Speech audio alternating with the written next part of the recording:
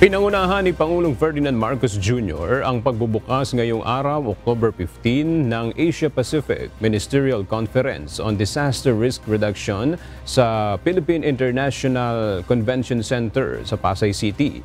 Sa kanyang talumpati, inisa-isa ni Pangulong Marcos ang mga hakbang ng pamahalaang Pilipinas upang mapatatag ang mga komunidad laban sa kalamidad.